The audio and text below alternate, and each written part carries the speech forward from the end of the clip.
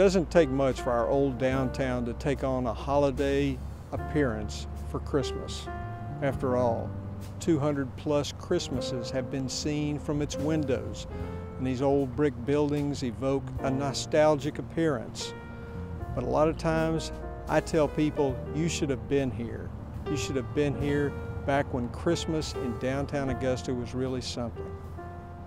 A December breeze rustles the leaves along the wide old street, and traffic could not be called heavy. Newcomers to our town can't help but notice the absence of a lot of activity. They've been to the mall and shopping centers. They've experienced the traffic snarls on Wheeler and Wrightsboro and Washington roads. But downtown, they say that seems pretty quiet. I tell people, you should have been here 33 years ago, 1977. Christmas, downtown Augusta, the last great Christmas that Augusta saw. And I'll tell you about that when we get back.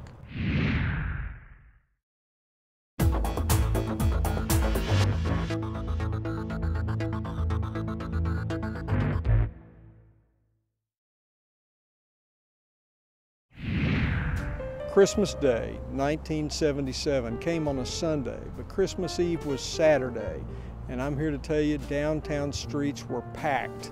There were people everywhere. There were cars everywhere. Every parking spot was full, and it was really something to see. J.B. White's was there, so were Davison's, later called Macy's, and Penney's, and Belk, and Cullum's, that old Augusta favorite, Woolworth's, and H.L. Green's. Wonderful 5 and dime stores. They stood like bookends on the south side of the 800 block. In between were smaller places to eat or shop.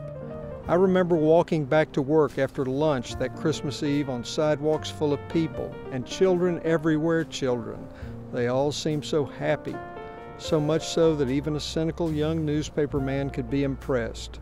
I thought it would always be like that downtown on Broad Street in the days before Christmas, but 1977 was the last. Augusta and Regency malls opened the next summer. Those big old Broad Street department stores moved out to the suburbs, and things got quiet. By the next year, Christmas 1978, the change was obvious. We did a story counting the empty storefronts. There were more than 70. Most shoppers were out at the shiny new stores in the malls. Downtown Augusta still has its Christmas lights. But people, that main ingredient of the Christmas spirit, sometimes seem to be somewhere else. That's okay. You should have been here. We all should have been here.